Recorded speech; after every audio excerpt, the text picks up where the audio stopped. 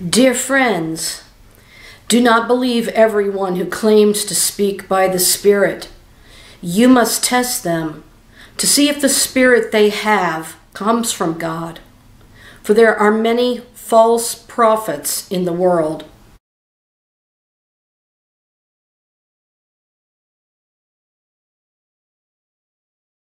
This is how we know if they have the Spirit of God.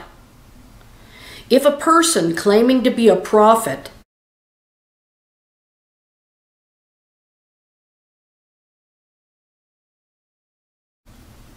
acknowledges that Jesus Christ, the Messiah, came in a real body, that person has the Spirit of God.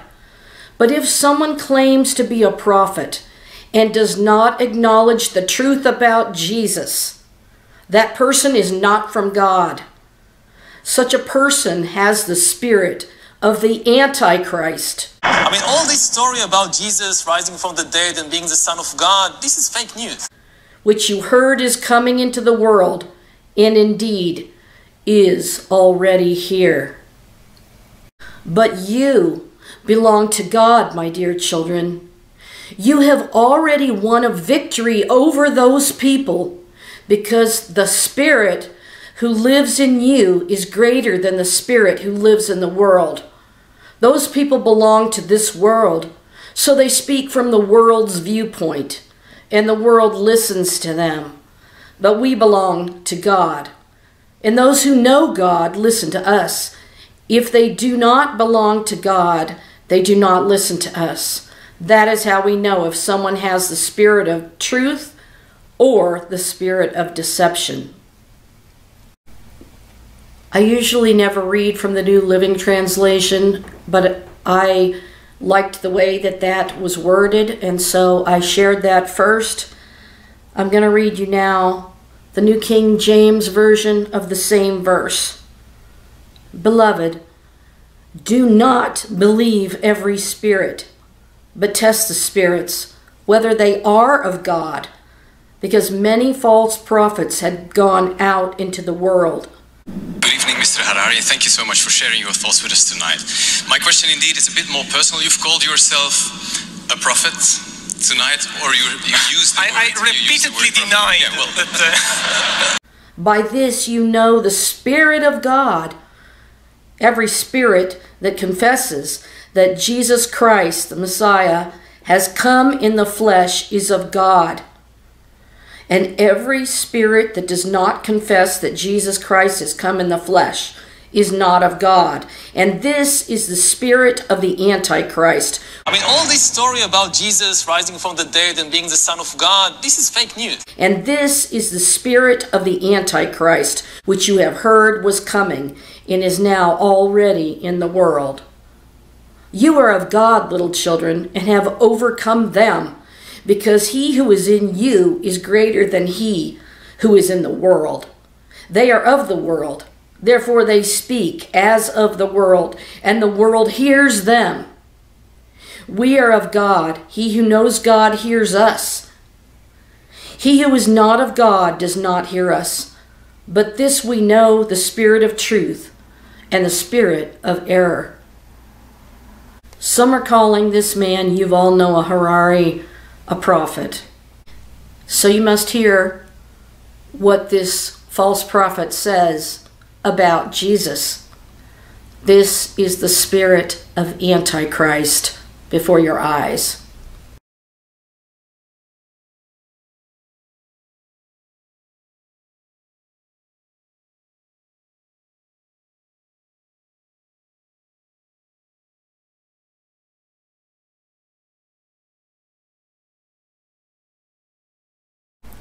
This man claims that there is no plan for humankind. But let me read on. 1 John 4, verse 7. Beloved, let us love one another, for love is of God, and everyone who loves is born of God and knows God. He who does not love does not know God, for God is love. In this, the love of God was manifested towards us, that God has sent his only begotten Son into the world That's the Messiah, Jesus, that we might live through him. In this is love. Not that we loved God, but that he loved us and sent his Son to be the propitiation for our sins. Beloved, if God so loved us, we also ought to love one another.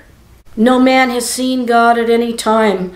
If we love one another, God abides in us, and his love has been perfected in us. By this we know that we abide in him, and he in us, because he has given us of his Spirit. And we have seen and testify that the Father has sent the Son as Savior of the world. That's the plan of God for humankind. Whoever confesses that Jesus, Yeshua, is the Son of God, God abides in him, and he in God.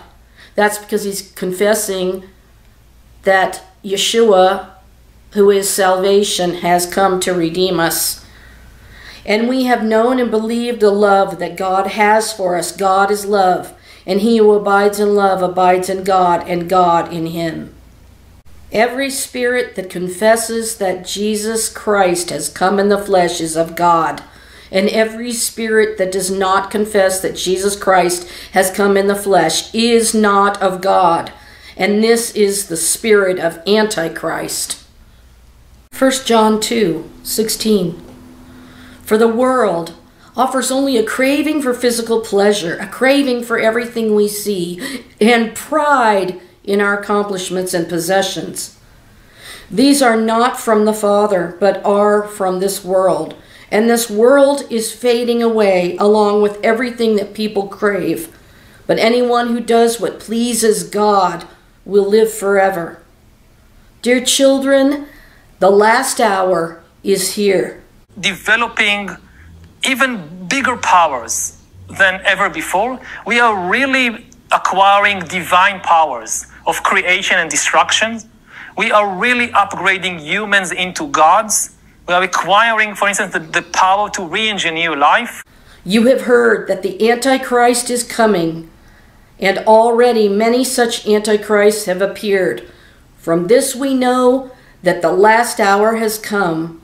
These people left our churches, but they never really belonged with us. Otherwise, they would have stayed with us. When they left, it proved that they did not belong with us.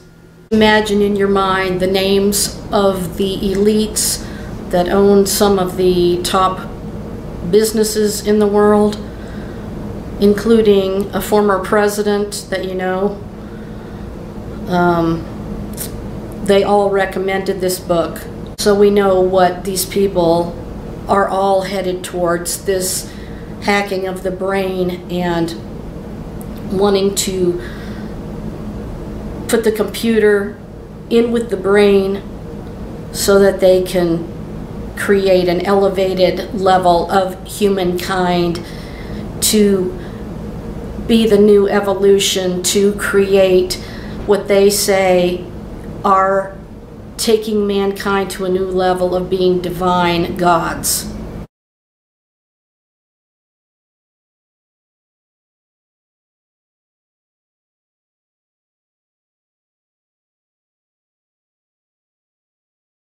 Please note, please do not put the names of those people in the comments section. I'm deliberately not saying their names because they will take down comments if they don't like somebody's name to be in there. Every single person in Silicon Valley loved and bought this book. Let's look at something else that they believe. Farming increased the amount of available food, increased the human population, and allowed people to specialize in a wide variety of trades. But he argues it's questionable whether or not it was actually worth it. Having surplus food may have allowed us to create politics, art, and philosophy, but it also led to war and a widening class system. Also, peasants working before our modern era faced longer hours and more exposure to disease than our early hunter-gatherer descendants. Harari makes the case that the human species may have been better off as foragers before farming changed everything.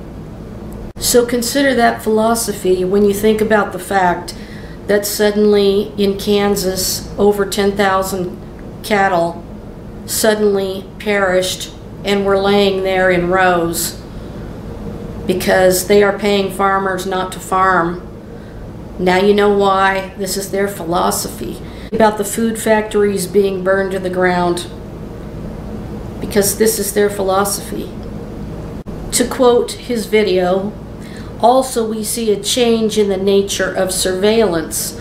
Previously, surveillance was mainly above us, above the skin, Harari says. Now it's going under the skin. Governments want to know not just where we go or who we meet. Above all, they want to know what is happening under our skin. And we also see a change in the nature of surveillance. Previously, surveillance was mainly above the skin. Now it's going under the skin. He says that the world will look back on the 2020 events, if you know what I mean, read between the lines, as the time when everything changed to create what they're hoping will be their utopia. Quote, "We are upgrading humans into gods," end quote. Humans are not just hackable animals, as he says. Humans are now hackable animals. We are made in the image of God. Male and female were made in the image of God, according to Genesis in the beginning. The scary thing is that this man is not only the top bookseller in Israel, but now he has written a 4-part series of books for children to brainwash them into this new way of thinking. He has denied God, he has denied the Savior of the world, and blasphemed his name. Let me quote Psalm 53, verse 1. The folly of the godless and the restoration of Israel. The fool has said in his heart, there is no God. He says this, there are no gods in the universe, no nations, no money, no human rights, no laws, no justice outside the common imagination of human beings. They are corrupt and have done abominable iniquity. There is none who does good. God looks down from heaven upon the children of men to see if there are any that understand, who seek God. Every one of them has turned aside. They have together become corrupt. There is none who does good, no, not one. Have the workers of iniquity no knowledge, who eat up my people as they eat bread? And having his book be the #1 selling book in Israel is shocking. And do not call upon God. There they are in great fear, where no fear was, for God has scattered the bones of him who encamps against you. You have put them to shame because God has despised them. Oh, that the salvation of Israel would come out of Zion. When God brings back the captivity of his people, let Jacob rejoice and Israel be glad. Psalm 14. The fool has said in his heart, there is no God. They are corrupt, they have done abominable works. There is none who does good. Psalm 10, verse 3. For the wicked boasts of his heart's desire.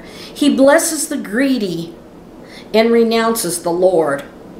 The wicked in his proud countenance does not seek God. God is in none of his thoughts. His ways are always prospering. Your judgments are far above, out of his sight. As for all his enemies, he sneers at them, and he has said in his heart, I shall not be moved. I shall never be in adversity. His mouth is full of cursing and deceit and oppression. Under his tongue is trouble and iniquity. He sits in the lurking places of the villages, in the secret places. He murders the innocent. His eyes are secretly fixed on the helpless. He lies in wait secretly as a lion in his den. He lies in wait to catch the poor. He catches the poor when he draws him into his net. So he crouches, he lies low, that the helpless may fall by his strength. He has said in his heart, God is forgiven. He hides his face. He will never see. Proverbs 28:11. Rich people may think they are wise, but a poor person with discernment can see right through them. Romans 1 verse 18. For the wrath of God, which is coming in the tribulation, is revealed from heaven against all ungodliness and unrighteousness of men, who suppress the truth in unrighteousness, because what may be known of God is manifest in them, for God has shown it to them.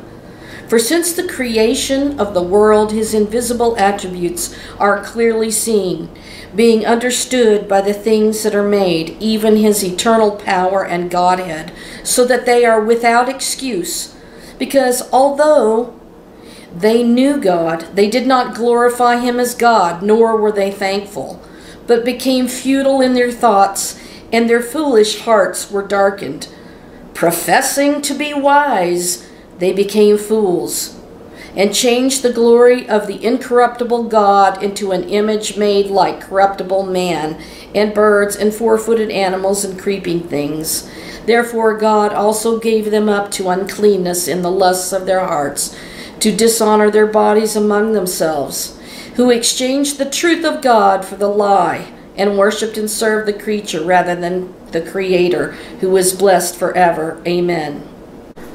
Verse 28. And even as they did not like to retain God in their knowledge, God gave them over to a debased mind, to do those things which are not fitting, being filled with all unrighteousness, sexual immorality, wickedness, covetousness, maliciousness, full of envy, murder, strife, deceit, evil-mindedness. They are whisperers, backbiters, haters of God, violent, proud, boasters, inventors of evil things, disobedient to parents, undiscerning, untrustworthy, unloving, unforgiving, unmerciful, who, knowing the righteous judgment of God, that those who practice such things are deserving of death, not only do the same, but also approve of those who practice them.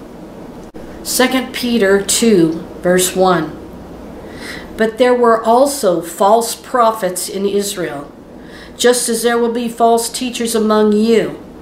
They will cleverly teach destructive heresies. This story about Jesus rising from the dead and being the Son of God, this is fake news. And even deny the master who bought them. In this way they will bring sudden destruction on themselves. And of course, these people are calling him a prophet, and he does live in Israel and teaches at the Hebrew University, and is extremely popular among the elites, including being an advisor to Klaus Schwab, of course, as we've already talked about in the past. And this happened before in Israel, somebody coming out of there lying about the Lord. In Jeremiah the prophet spoke about this in chapter 5, verse 12. They have lied about the Lord and said, "It is not he, neither will evil come upon us, nor shall we see sword or famine, and the prophets become wind. For the word is not in them, thus shall it be done to them. Therefore, thus says the Lord God of hosts, because you speak this word, behold, I will make my words in your mouth fire, and this people wood, and it shall devour them. Behold, I will bring a nation against you from afar, O house of Israel, says the Lord. It is a mighty nation, it's an ancient nation, a nation whose language you do not know, nor can you understand what they say. Their quiver is like an open tomb. They are all mighty men, and they shall eat up your harvest and your bread, which your sons and daughters should eat. They should eat up your flocks and herds. They shall eat up your vines and your fig trees. They shall destroy your fortified cities in which you trust with the sword. Nevertheless, in those days, says the Lord, I will not make a complete end of you. And it will be when you say, why does the Lord our God do these things to us? Then you shall answer them, just as you have forsaken me and served foreign gods in your land, so you shall serve aliens in a land that is not yours. Declare this in the house of Jacob and proclaim it in Judah, saying, hear this now, O foolish people, without understanding, who have eyes and see not, and who have ears and hear not. Do you not fear me, says the Lord? Will you not tremble at my presence, who have placed the sand as the bound of the sea by a perpetual decree, that it cannot pass beyond it? And though its waves toss to and fro, yet they cannot prevail. Though they roar, they cannot pass over it. But this people has a defiant and rebellious heart. They have revolted and departed. They do not say in their heart, let us now fear the Lord our God, who gives us rain, both the former and the latter in its season. He reserves for us the appointed weeks of the harvest. Your iniquities have turned these things away, and your sins have withheld good from you. For among my people are found wicked men. They lie in wait as one who sets snares. They set a trap. They catch men as a cage is full of birds. So their houses are full of deceit. Therefore, they have become great and grown rich. They have grown fat and they are sleek. Yes, they surpass the deeds of the wicked. They do not plead the cause of the fatherless, yet they prosper. And the right of the needy they do not defend. Shall I not punish them for these things, saith the Lord? Shall I not avenge myself on such a nation as this? An astonishing and horrible thing has been committed in the land. The prophets prophesy falsely, and the priests rule by their own power. And my people love to have it so. But what will you do in the end? Jeremiah warned about false prophets coming out of the land of Israel. So you've called yourself a prophet tonight, or you used the word? I repeatedly denied that. These people that are elites are praising this man and referring to him as a prophet.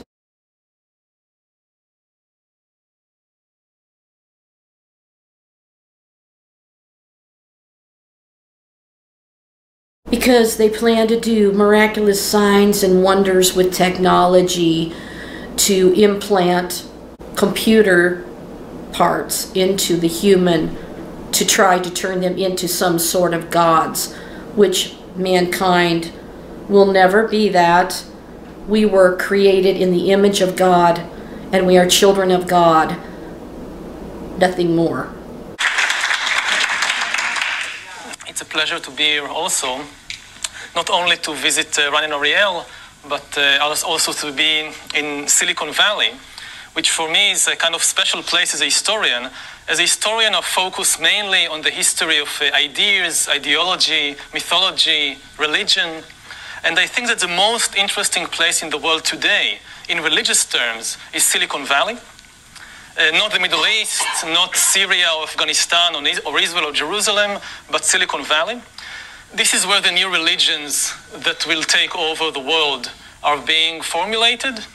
And this will also be the topic of my talk for the next hour or so. Jeremiah 6, verse 17. Also I set a watchman over you, saying, listen to the sound of the trumpet. But they said, we will not listen. Therefore hear, you nations, and know, O congregation, what is among them. Hear, O earth, behold, I will certainly bring calamity on this people, the fruit of their thoughts, because they have not heeded my words, nor my law, but rejected it.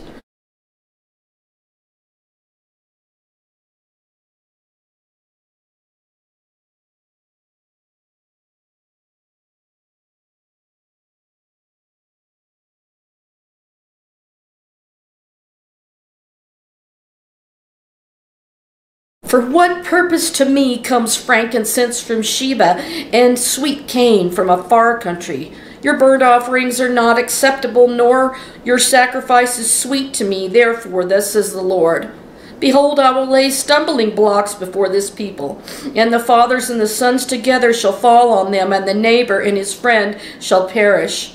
Thus says the Lord, behold, a people comes from the north country, and a great nation will be raised from the farthest parts of the earth, and they will lay hold on bow and spear. They are cruel and have no mercy. Their voice roars like the sea, and they ride on horses as men of war, set in array against you, O daughter of Zion. We have heard the report of it. Our hands grow feeble.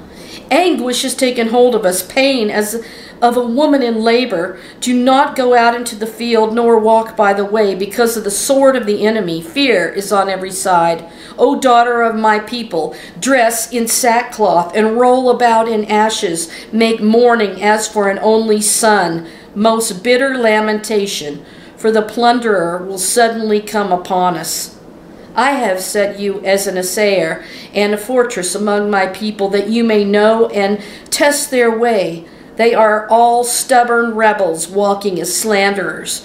They are bronze and iron, and they are all corrupters. The bellows blow fiercely.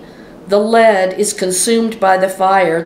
The smelter refines in vain, for the wicked are not drawn off. People will call them rejected silver, because the Lord has rejected them. Because their transgressions are many, their backslidings have increased. How shall I pardon you for this? Your children have forsaken me, and sworn by those that are not gods.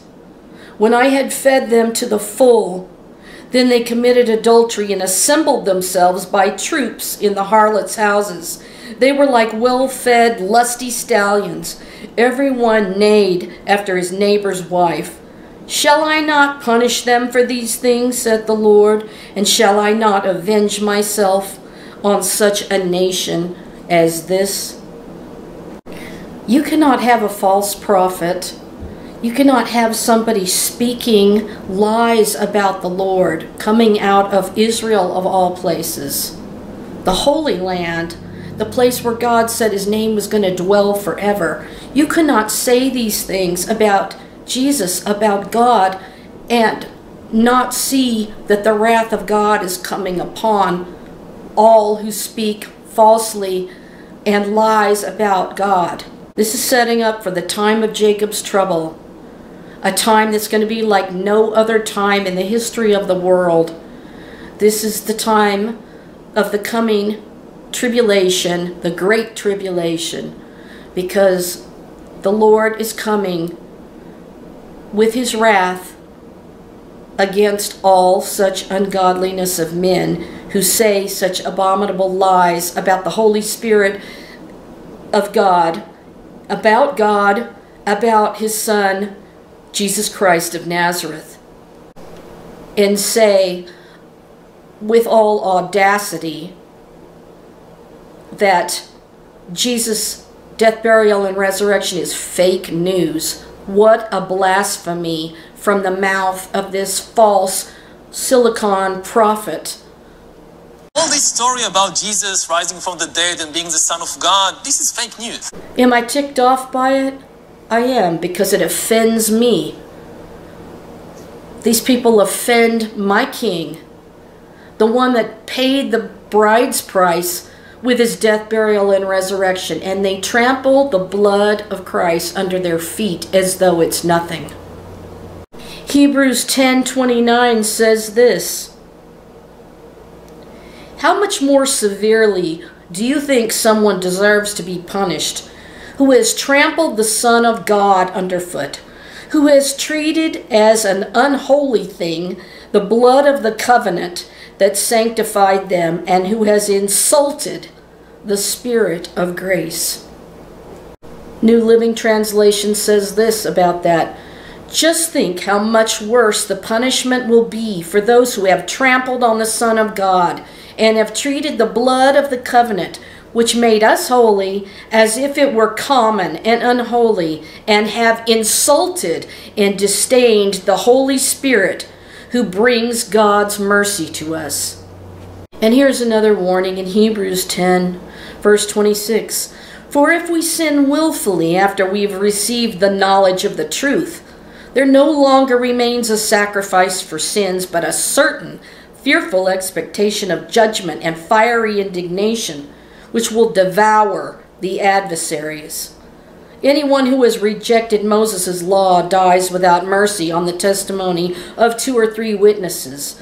Of how much worse punishment do you suppose will he be thought worthy who has trampled the Son of God underfoot, counted the blood of the covenant by which he was sanctified a common thing, and insulted the Spirit of grace? For we know him who said, "Vengeance is mine, I will repay, saith the Lord." And again, "The Lord will judge his people, and it is a fearful thing to fall into the hands of the living God."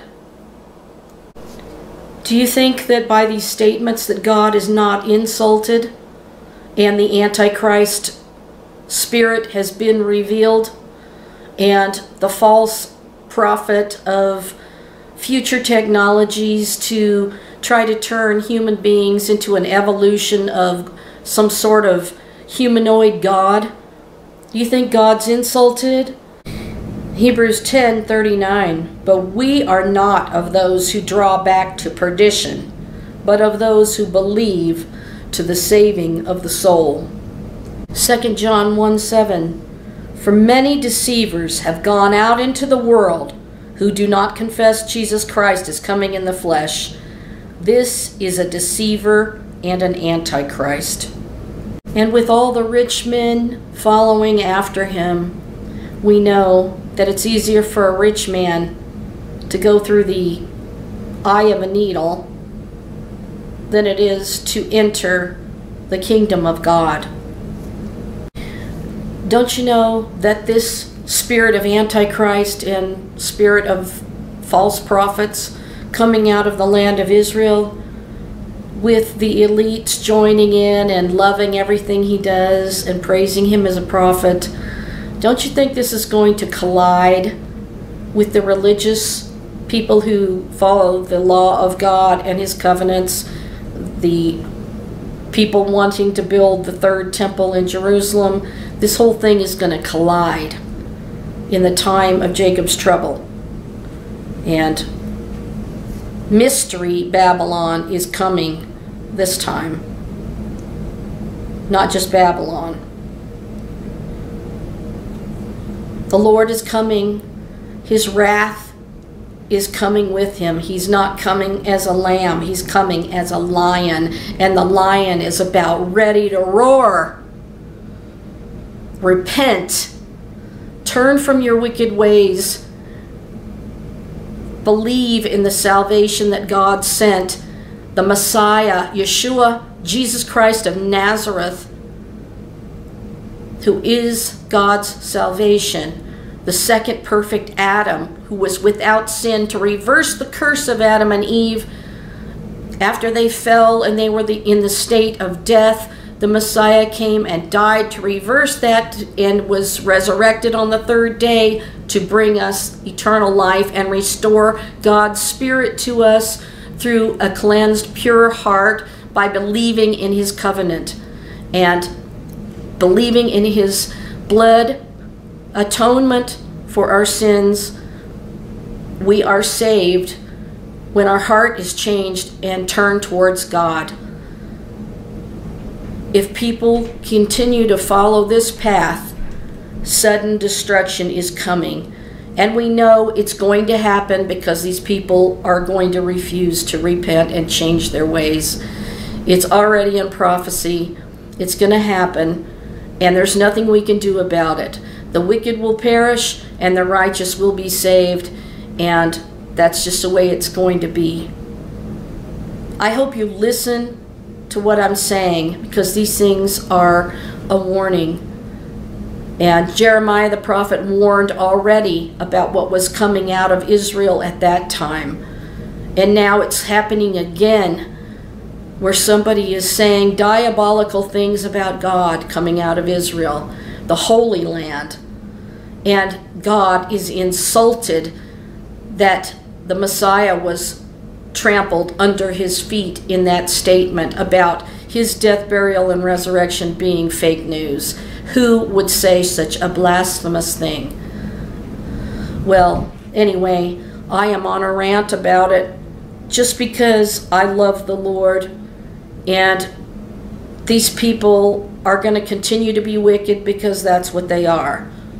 They don't have a conscience when they have no Holy Spirit in them teaching them right and wrong. And they elevate themselves to positions of grandeur. That's what the whole New Worthless Order is all about, after all, isn't it? Is elevating themselves. I would say repent, for the kingdom of heaven is at hand. The Lord is coming, and his judgment is coming with him. One final word from Jude 1, verse 5. But I want to remind you, though, that you once knew this, that the Lord, having saved the people out of the land of Egypt, afterward destroyed those who did not believe, and the angels who did not keep their proper domain, but left their own abode. He has reserved in everlasting chains under darkness for the judgment of the great day, as Sodom and Gomorrah and the cities around them in a similar manner to these, having given themselves over to sexual immorality and gone after strange flesh, are set forth as an example, suffering the vengeance of eternal fire. Likewise also these dreamers defile the flesh, reject authority, and speak evil of dignitaries. Yet Michael the archangel, in contending with the devil when he disputed about the body of Moses, dared not bring against him a reviling accusation. Skipping to verse 17. But you, beloved, remember the words which were spoken before by the apostles of our Lord Jesus Christ, how they told you that there would be mockers in the last time, who would walk according to their own ungodly lusts. These are sensual persons who cause divisions, not having the Spirit. Now he said that these end-time religions that they're going to create through tech and the AI are going to cause divisions with the religious world.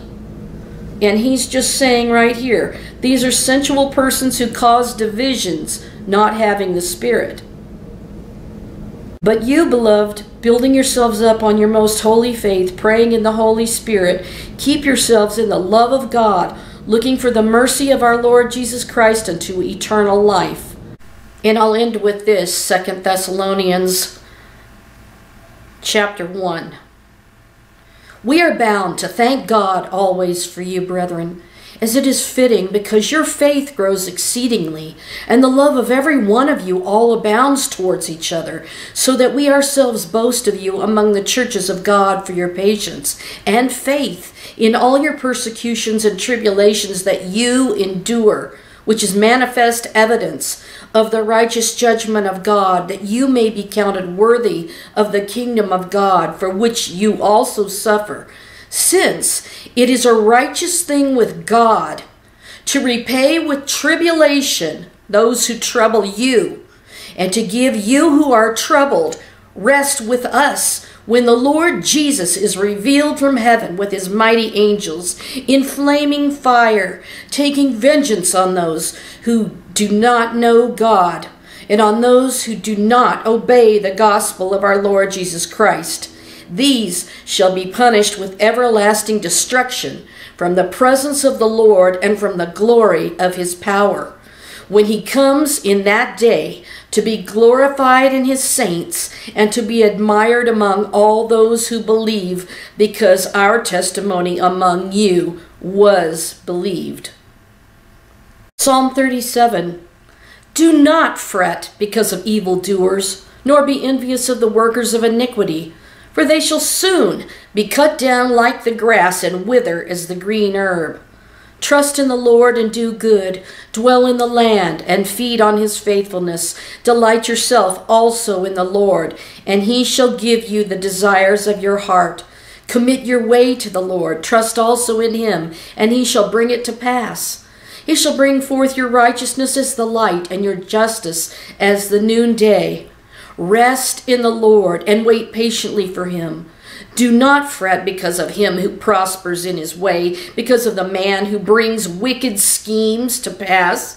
Cease from anger and forsake wrath. Do not fret. It only causes harm. For evildoers shall be cut off, but those who wait on the Lord, they shall inherit the earth. Jeremiah 6:10. To whom can I give warning? Who will listen when I speak? Their ears are closed, and they cannot hear. They scorn the word of the Lord. They don't want to listen at all. Jesus said the words, "Yet a little while, and the wicked shall be no more." Who would ever guess in a million years that somebody would be out there coming from Israel, speaking like this and saying these blasphemous things against God, against Jesus, the King of Kings and Lord of Lords? And we know that we love him with all of our hearts. And these things not only offend the king, but they offend his servants and best friends too. And that's what we are to our Savior, our Good Shepherd. And I'll say good night for now. And remember, we are redeemed by the blood of the Lamb, taken out of the hands of the enemy and placed in the hands of God forever. I'm heading off to heaven. Could be morning, night, or noon. I'm heading up to heaven, and I'm hoping it's soon. Gonna see the wicked perish. They're gonna get their day when we're going up in the glory cloud, that Jesus is coming to take us away. We're going up to heaven, 'cause I'm heaven bound. I don't need this earth no more, 'cause I hate the evil I've seen around. Heading up to heaven when Jesus comes down. And I'm gonna spend my eternity with the King of Glory, 'cause I'm heading up to heaven. Don't you wanna go with me? Oh yeah, Jesus, our beautiful Savior. He's coming to get us, and we'll be seeing his glory. Hallelujah, we're heading to heaven. Amen. I couldn't help but sing a song for you at the end. Give you a little bit of joy and hope. Good night.